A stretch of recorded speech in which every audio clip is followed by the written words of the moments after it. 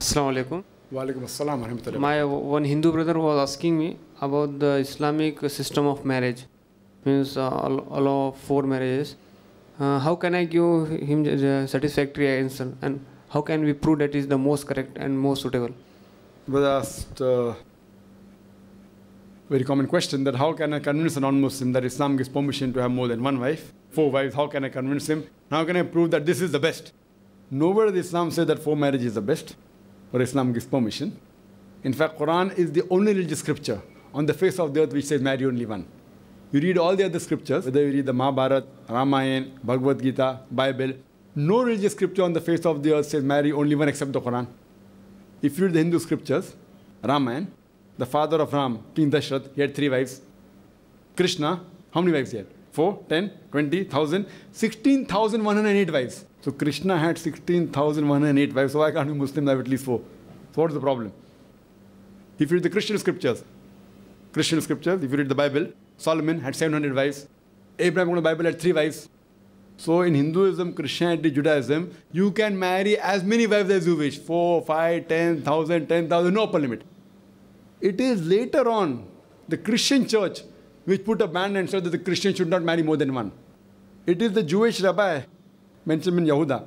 He passed a synod that the Jews should not marry more than one wife. Otherwise, in 1950, in the Jewish community, in the Sephardic communities where Jews live with Muslims, there the Jews had more than one wife. It is later on when the synod was passed that they stopped it. Even Hindus, according to the scriptures, they can marry as many as they wish. It is the Indian Penal Code in 1954 which passed a law called Hindu Marriage Act that a Hindu cannot marry more than one wife. It is the Indian government, but the Hindu scriptures give you permission you can marry as many as you wish. And if you read the census of the status of women in Islam, on page number 66 and 67 it says that the polygamous marriages done in a span of 10 years between 1951 to 1961, the Muslims had 4.31. 4.31% of the Muslims, they did polygamous marriages, they married more than one. The Hindus was 5.06. The Hindus did more polygamous marriages as compared to the Muslims in a span of 10 years between 1951 to 1961. So if you read the Quran, as I mentioned, Quran is the only religious book which says marry only one. If you read the Quran in Surah Nisa, chapter number 4, verse number 3, it says, marry women of a choice in 2s, 3s or 4s, but if you can't do justice, marry only one. So this statement, marry only one, is only given in the Quran and no other religious scripture.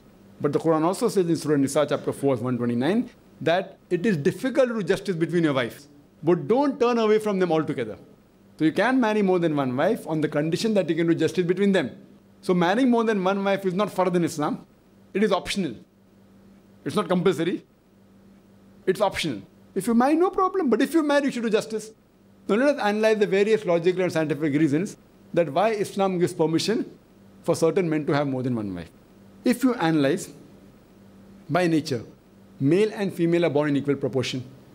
But if you ask any pediatrician, any doctor who is a children's doctor, he will tell you that there are more deaths among the male children as compared to female children, because the female child can fight the germs and diseases much better than the male child. So in the pediatric age itself, there are more females as compared to males. As life goes on, there are more male dying as compared to females due to cigarette smoking, due to alcoholism, due to war. So today in the world, there are more females as compared to males. Except in the third world country like India and China, etc., where the female population is less than the male population because of female infanticide. In India, according to Emily Beckinan, a British reporter from BBC, she says that every year more than 1 million fetuses are being aborted after they identified that they're females. So if you stop this evil practice of female feticide, even in India, the population of the females will be more than the males. But in all the other countries, there are more females as compared to males. In New York alone, there are 1 million females more than males. In USA alone, there are 7.8 million females more than males. In Germany alone, there are 5 million females more than males. In UK alone, there are 4 million females more than males. In Russia alone, there are 9 million females more than males. And Allah alone knows how many millions of females are more than the males throughout the world. So if I agree with your friend or the non-Muslim that one man should only marry one woman, and suppose the market in America is saturated, that every man has found a woman for himself, your sister or my sister happens in America, and if she has not found a life partner, the only option for her is that she either marries a man who already has a wife, or she becomes public property. People say public property is such a harsh word. It is the most sophisticated word I can say. There's no two options. Either you marry a man who already has a wife or become public property. So Islam has permitted polygamy, certain men to have more than one wife, to protect the modesty of the women. Hope that answers the question.